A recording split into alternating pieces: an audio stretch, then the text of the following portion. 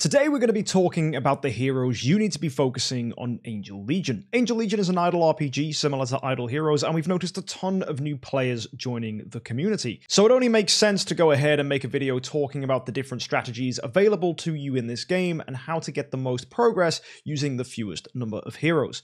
And before we do that, let me remind you today's video is sponsored by Angel Legion, and actually you can go into the description of today's video and find some codes and a web page where you can enter your account information and those codes to get yourself some free rewards. So make sure you go ahead and do that after you've set up your Angel Legion account. Anyway, let's go ahead and talk about the heroes you should be building. The first hero we have is Maya, or Mysterious Girl. She is compulsory for all teams. But what's cool about her is you can fully customize not just the way she looks like every hero in this game, but the weapon she uses. If you go to her artifact, there are 3 for you to choose from. There is the unique scythe, there is the blitz sniper, and there is the hero katana.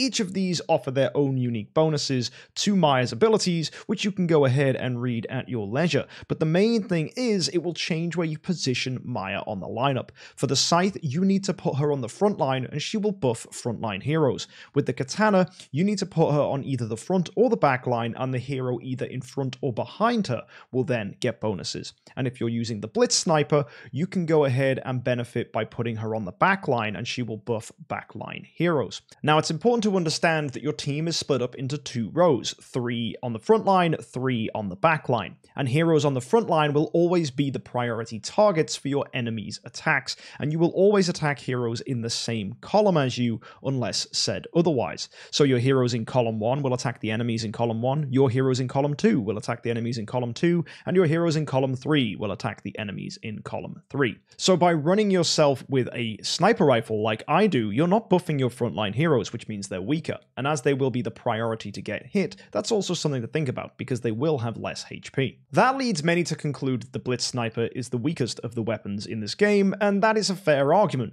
However, getting hit in general by your opponents is a bad thing, and that's something you want to mitigate. So how do we do that? Well, it's not just by brute forcing things with damage, it's by using crowd control. And heroes that exist in this game called combo heroes will synergize with the 3 various weapons we have and allow us to do just that. Many people assume when building heroes they should prioritize heroes that increase their damage or provide a lot of damage for their team. But as I said, crowd control is a much more useful thing to do. Crowd control is stunning, sleeping, silencing, pretty much anything you can do to your opponent to reduce their effectiveness and even potentially stop them from attacking at all. And Maya allows our heroes to do just that. So when choosing your weapon, you need to also focus on heroes that allow you to crowd control. And that is going to be the discussion of today's video. So we'll start off with the most popular of the artifacts, the hero katana, because the hero katana allows you to use one of the most powerful control heroes in the game. Her name, Deadly Shadow. Deadly Shadow, or Miwa Suzuki, has some fantastic abilities, mainly the ability to crowd control with her active skill.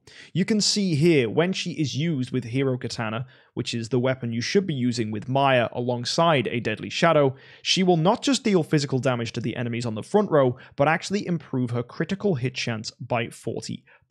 Now that's important because as you can see with her final ability, when she scores a critical hit, she will stun enemies for 1 round. So that added crit chance from the active is really, really helpful. 40% is definitely significant. And you can add to that even more by improving your crit damage with her ability. So she's a massive damage dealer as well. So the most important thing to do with a Deadly Shadow is get that critical hit. And by running Maya with a katana, you can do just that. And that critical hit is what lets you stun. If you fail to crit, you don't stun, and that's really bad. So if you do want to get some really good crowd control, Deadly Shadow is the hero for you if you're using the katana. Make sure to find other ways to improve her crit as well, and this is typically found in the Nightmare armor, as that will buff crit. There's also the Eternal Night armor as well, which is an upgraded version of it. But basically, if you're running either the Nightmare armor or the Eternal Night armor, as a bonus for wearing the pieces, you will gain increased critical hit chances, and that is really important. Now, for those of you that want to use the unique scythe, you have some other good options for crowd control. The main one being Time Guardian. Now, Time Guardian has one of the best crowd control abilities in the game, if not the best crowd control ability.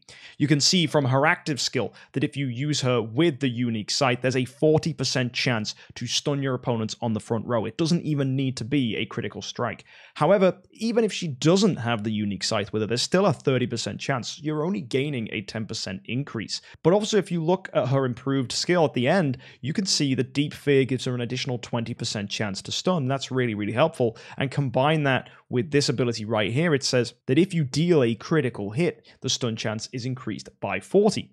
So you can take that 40% for critting, combine that with the improved skill here that's 20, so that's 60% chance to stun, and then add to that the improved active by using the unique scythe, and that becomes a 100% chance to stun if you crit, but if you don't crit, it's still a 60% chance to stun. So that is more consistent than Deadly Shadow's crit. Now, some people, even if they're not using the unique scythe, choose to use Time Guardian, because even though you're not using scythe, you still get a 30% chance to stun the opponent. That means it's a 90% chance to stun them, and it's still a 50% chance if you don't crit. That's still pretty good. So against opponents that have a lot of crit resistance, Time Guardian can be super duper useful. But she would definitely be one of my main focuses if I was building a team using the scythe. And finally, there's the Blitz Sniper. And the Blitz Sniper has a few good heroes who can crowd control your opponents and lock down the win for you. Now, this is also the weapon that I use as my primary weapon on my account, so my account should give you a lot of information about that anyway. Now, Time Jumper for me is a personal favorite. I think Time Jumper is absolutely incredible. Her active skill is able to deal a load of damage to opponents and has a 30% chance to stun them if you're using the Blitz Sniper.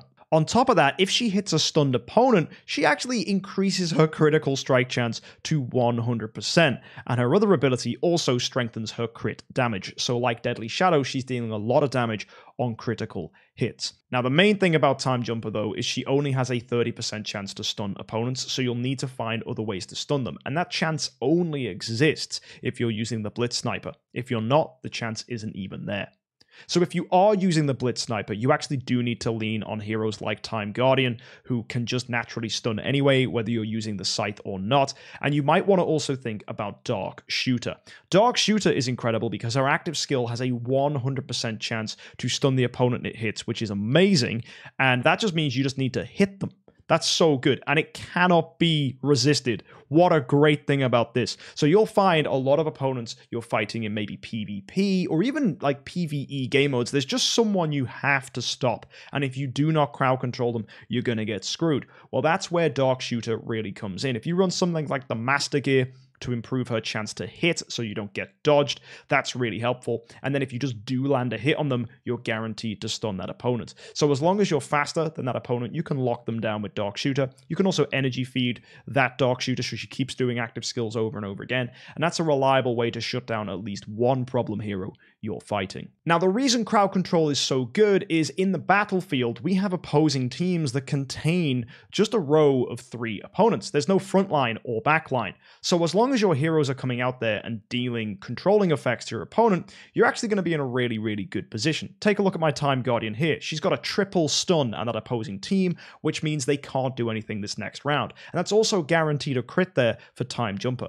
So now I'm just guaranteed to CC them, lock them down, and I'm in a really good position for future rounds. Now, unfortunately, they've broken free from their stun, so they may go ahead and attack me here. Ares is going to come out. Gods are also really strong. Ares is super good because he can execute opponents when they're below a certain threshold of HP. There, Dark Shooter came out, got a stun on that opponent, which prevented them from being a pain. Here comes Time Guardian, getting a triple stun again. So I'm pretty much guaranteed to be in this fight now until the end. The opponent's health is way down. My opponents are now going to skip a turn because of crowd control, and you saw how much damage they were able to do. But because I'm locking them down with CC, I'm just in a really good position. Dark Shooter comes out again, guarantees another stun. The reason she keeps getting active skills is she's being energy fed by my Raging Angel, who did just die there. There's Time Guardian again. Didn't unfortunately get the stun here. Maybe Time Jumper can get another one. She didn't, but it doesn't matter because in comes Ares, and I'm going to go ahead and get myself the execute.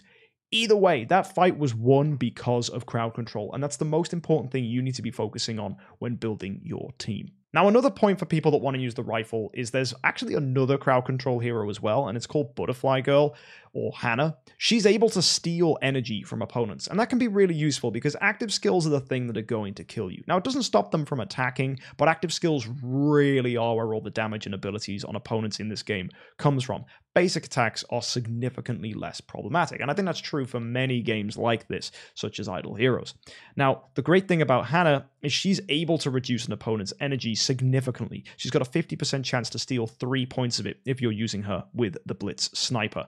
On top of that, the energy reduction, there's a chance to steal just 1 point of energy on a normal attack, which is really nice. So basic attacks steal energy 2, and actually you can read here, if she does a critical hit, there's an increased chance to reduce their energy by 50%. So if you score a critical strike with Hannah, that 50% adds to the 50% we already have here from using the Blitz Sniper, which takes us to a whopping 100% chance, if we crit, to reduce the enemy's energy by 3 points. And that's such a big jump by using the Blitz Sniper, because if you don't use the Blitz Sniper, it's a 35% chance to reduce them by 2. So I suppose you could use her on any lineup and still just rely on critting and have an 85% chance to reduce by 2, but a 100% chance to reduce by 3 is just so much better.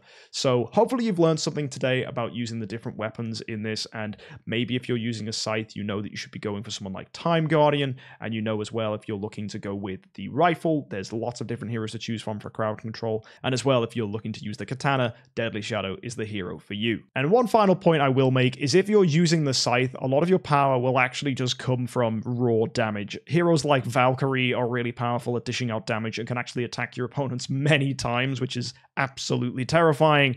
And as well with the scythe, you have one of the best damage dealers in the game, Mulan, or Filial Spirit. She's also really, really incredible, and she's worth considering too if you want to be a scythe main. In fact, one of the most powerful scythe users in the entire game is on my server right now, thanks to a server merge, Avrilla, and Avrilla's lineup contains all these. You've got Time Guardian for the stun, you've got Filial Spirit right there for massive damage, and as well, they're using one of the best scythe heroes in the game, Arcane Scholar, and she's able to energy feed, which is really, really cool.